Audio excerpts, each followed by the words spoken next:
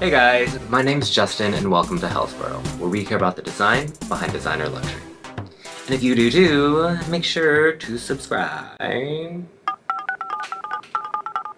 So for today's video, I thought it would be fun to talk about, let's call them forgotten it bags. So these are some bags that I wanted to just talk about. They're mostly like, actually they are like Y2K. They're from like the mid to late aughts.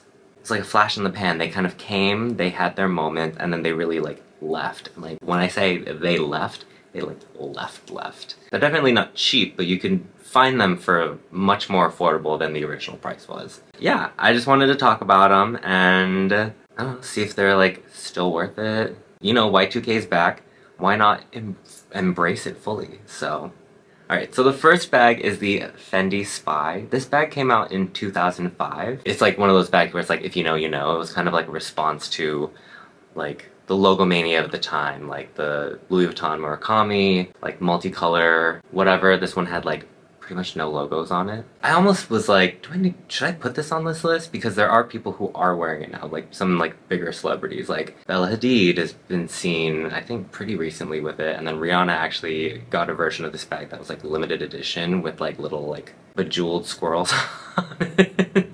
Which I'm like, okay, yeah, I get it. I love that. When I saw this bag, even like back when the hype was happening, I was like, that's the ugliest freaking bag I've ever seen in my life. Sorry. If you love this bag and you have it, sorry. It's this really like rounded, kind of like super casual, like slouchy hobo kind of shape. I think the funny thing to me is like, I mean, I think a lot of things are funny, but like to get into the bag, there's like a little handle kind of thing that looks kind of like a riding crop. It has like leather woven around it, but then on the end of it has like a little like opening, which I think is like, okay, cool, sure. But then like that's attached to kind of this kiss lock coin purse pocket looking thing that's part of the flap. Once you get past all of that, that's where you get to like the main compartment. But you can find this bag secondhand for like between $200 and $400, which I mean, it's a Fendi bag, so you know the quality's gonna be there. But for me personally, like, did I already say this? It's the ugliest freaking bag I've ever seen in my life. But even back then, like, I was like, oh God, this bag is hideous. It's the ugliest I think I did say that already. Bag I mean, okay, don't get me wrong. I love a strangely, like, compartment slash pocket forward bag. And this is definitely that. Like, in that little riding crop tube, you can, like, open it up and you can put, like, a bunch of dairy pills in there. That's great. And then you can open up like the coin purse part and you can put like a bottle of dairy pills in there. Also great. And then you can even put more dairy pills like in the main compartment. But like, it comes down to like, yes, it's like really weird and cool and it was really popular and celebrities are even starting to wear it again. I mean, it's quite the look. But I think it could definitely work in some of like the Y2K girlies' wardrobes because it just does make sense. Okay, so this next bag I want to talk about is one that is near and dear to my heart because I loved that brand when it was at its peak and I loved this bag so much. It is the Marc Jacobs Stam. So this bag came out in 2005 and it was actually named after the model Jessica Stam. Other people who also carried it are like Ashley Tisdale, which is cool. Beyonce had it and Rihanna had it. Okay, so when I think of the Stam, I kind of think of like a grandma bag. This bag is very campy. So it has this like quilting and then like this exaggerated kiss lock closure. It just kind of looks like an oversized coin purse, which like I was really into back when it came out for some reason. And I was like, oh, I could never carry that because that's made for girls. Joke's on me. But we have this like grandma kind of like bag looking thing and then it has this like heavy chain like strap and I thought that was so funny. I don't know, it like added a little bit of an edge but in kind of a soft way, so to me it really made sense. But like When the Marc Jacobs brand started closing down, before then he said he was gonna like discontinue the Stam, and it was like, oh my god, what's happening? And then like all this other stuff happened. So I think like in the time that passed, I feel like a lot of these like Marc Jacobs bags from before, they kind of like got devalued somehow. So you can actually find these bags secondhand between like $150 and $300. Like that is insane. I don't know, it's just crazy because like I remember every single celebrity carrying this. I definitely think that like this kind of bag is very much a very specific kind of style nowadays. I think before, like the trend kind of took over and people that I think maybe shouldn't have carried it because it was just a popular thing.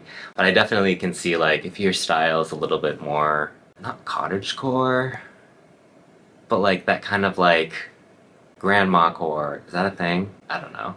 But like if you dress kind of like that but you have like a little bit of an edge, I could totally see this bag fitting into your wardrobe.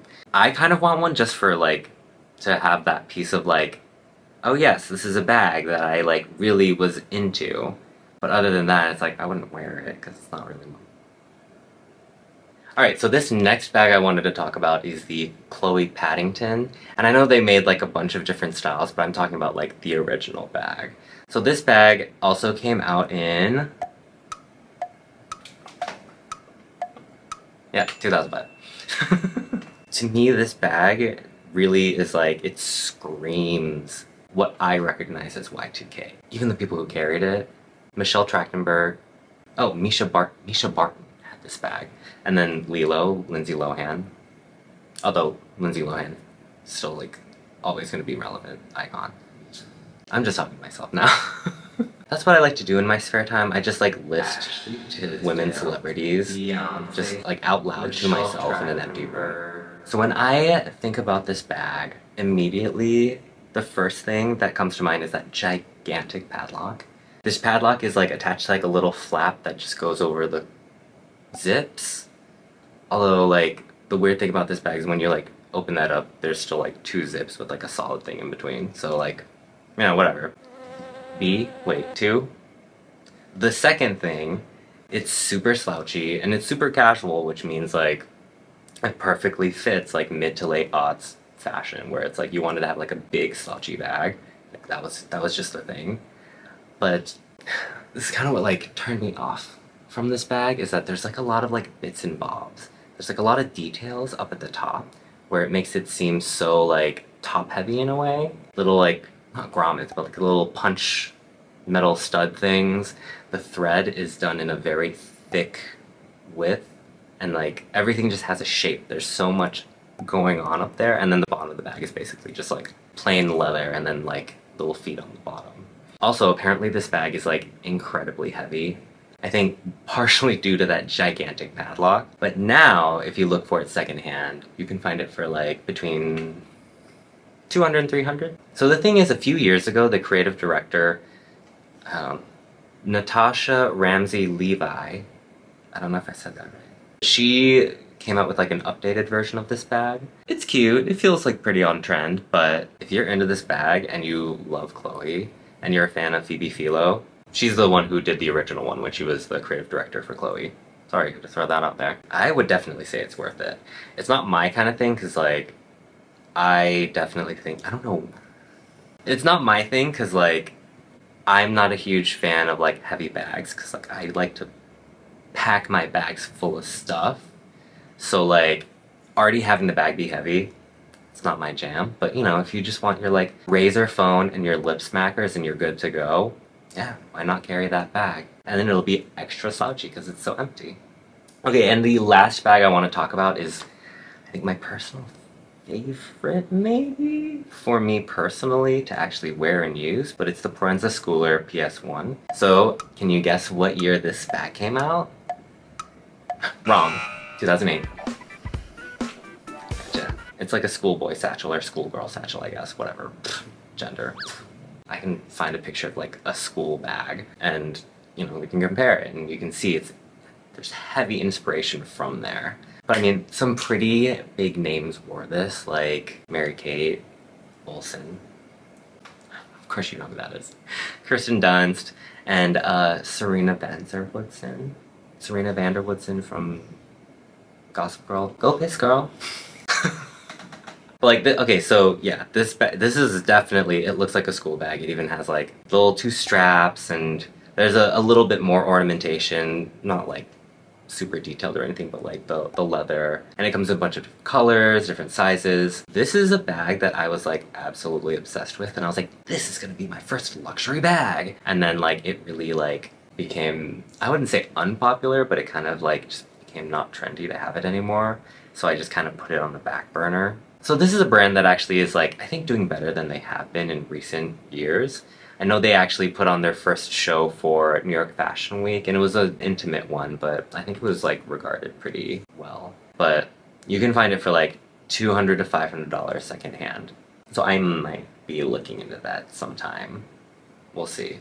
This bag is like, it's serious business. I don't know, but it kind of is. I think there's been this kind of like academic connection made, especially because like Serena Vanderwoodson carried it to school. I definitely think this would be a good bag to carry to work or to school, because it has like that generally kind of like medium bag shape that I think the perfect work bag or school bag has. So you can fit like a laptop, whatever. I don't know if it's like gonna look great with a laptop in it, but still. Alright, but then that is all I have for you today.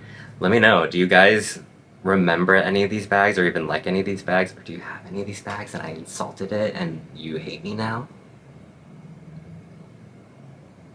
Yeah, I love to hear from you guys. That's all I have for you today. If you like this video, please make sure to like and subscribe. It lets me know that you like this content and that you too care about the design behind designer luxury.